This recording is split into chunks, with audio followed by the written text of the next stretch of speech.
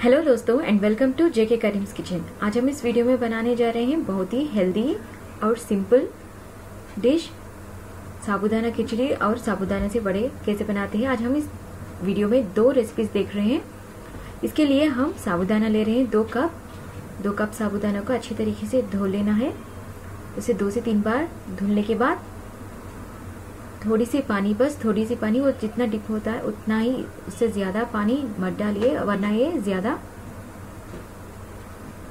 खिला खिला नहीं आएगा। तो आप थोड़ा सा पानी डाल के उसको भिगो के रख दीजिए। उसके बाद ऐसे प्लेट में उसको स्प्रेड करके ऐसे खुला खुला रहनी चाहिए।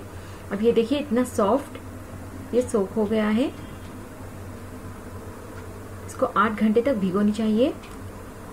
अभी हम उसे 2 उबले हुए आलू और अदरक और हरी मिर्च का पेस्ट, थोड़ी सी सिंगादाना, और भी हम एक कढ़ाई लेंगे और थोड़ी सी ऑयल लेके उसमें मूंगफली को अच्छे से फ्राई कर लेना है। आप चाहे तो इसका पाउडर भी बना के डाल सकते हैं, कोर्सली ग्राइंड करके।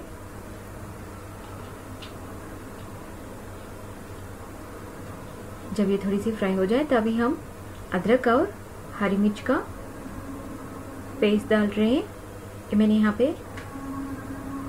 उबली हुई आलू भी ऐड कर रहे हैं और उसको अच्छे से फ्राई कर लें और सब चीज़ों को अच्छे से फ्राई करें और अच्छे से मिलाएं। आप चाहे तो कच्चा आलू भी ऐड कर सकते हैं।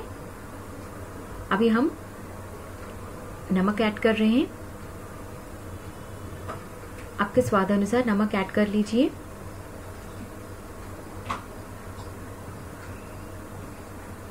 और इसको अच्छे से मिलाएं और थोड़ी देर के लिए फ्राई होने दें।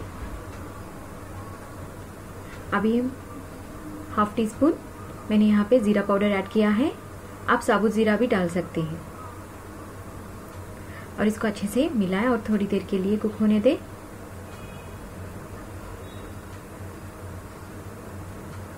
ये बहुत ही सिंपल और हेल्दी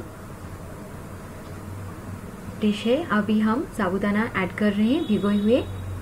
देखिए वो इतना खिला खिला दिख रहा है और छोटी मोतियों के जैसा दिख रहा है। और इसको अच्छे से मिक्स करें।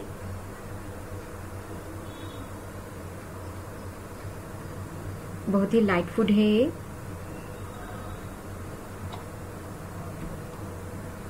ये व्रत पे, उपवास के समय पे ये डिश बहुत ही यूज करते हैं। और इसको देखिए अब ये हल्का सा ट्रांसपेरेंट होना शुरू हो गया है। अगर ये ट्रांसपेरेंट बन जाए तो ये कंप्लीटली कुक हो गया है। अभी देखिए अभी थोड़ी देर के लिए मिलाएं। धनिया पत्ते के साथ भी सर्व कर सकते हैं। और ये मूंगफली चटनी के साथ बहुत ही अच्छा रहता है। आप हरा चटनी भी यूज कर सकते हैं। अभी हम इसे सर्व करते हैं। देखिए मैंने यहाँ पे हरी मिर्च के साथ सर्व किया है। अभी हम साबूदाना वड़ा बना रहे हैं। इसके लिए भी हम ऐसे ही साबूदाना भिगो के ले लिया है। और मैंने यहाँ पे मूंगफली को कोर्सली क्रश किया है और इसको कोर्सली पाउडर करके साबूदाने में डाल लिया। और हरी मिर्च और अदरक की पेस्ट भी डाल लिया है। आप चाहे तो इसे कोर्सली ग्राइंड करके डाल सकते हैं। और इसके साथ ही नमक और उसके साथ जीरा पाउडर। आप चाहे तो साबुत जीरा भी डाल सकते हैं। आप चाहे तो ऐसे ही मूंगफली ऐड कर सकते हैं या रोस्टेड करके भी ऐड कर सकते हैं। मैंने यहाँ पे कड़ी पत्ता और धनिया पत्ता को बारीक काट के रख लिया है। अभी इस सब मसालों को अच्छे से मिलाएंगे। तो इससे जो है सारे मसाले साबूदाना को अच्छे से कोट हो जाएगा। अच्छे से मिक्स कर लें। छोटी मोतियों की तरह इतना अच्छा लग रहा है ये। और अभी हम इसके साथ 2 उबले हुए आलू ऐड कर रहे हैं। उबले हुए आलू को ऐसे मैश करके अच्छे से मिलाएं। इसमें पानी बिल्कुल भी नहीं यूज़ करते हैं। इसी से जो है हम भून सकते हैं। अभी देखिए मैंने यहाँ पे कड़ी पत्ता और धनिया पत्ता को भी ऐड किया है और इसको अच्छे से मिक्स कर ले और अच्छे से मिला के एक डो बना ले। देखिए ऐसे बन गया है। अब उसके साथ ही हम हाथ को थोड़ा सा पानी या तेल से कोट करके इसको वड़े का शेप देंगे। थोड़ी सी आटा, थोड़ी सी साबूदाना लेके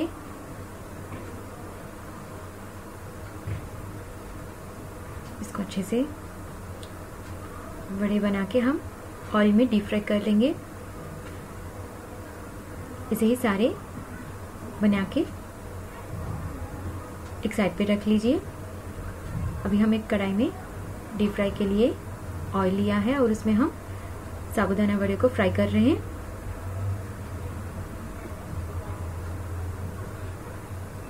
ये फ्राई होने के लिए थोड़ा सा टाइम लगेगा। दोनों साइड्स अच्छे से फ्राई कर ले।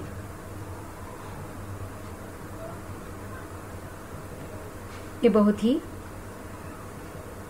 अच्छा और सिंपल से बनने वाली स्नैक है। दोनों साइड्स पलट के इसे फ्राई कर ले। ये बहुत ही क्रिस्प रहता है और अंदर से बहुत ही सॉफ्ट रहता है। बहुत ही सिंपल एंड आसानी से बनने वाली सिंपल एंड टेस्टी साबूदाना वड़ा है।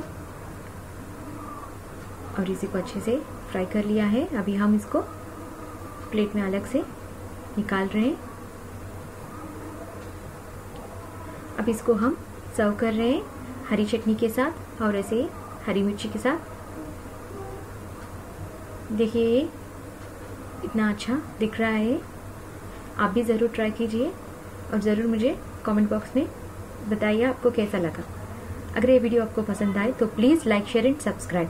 Thank you.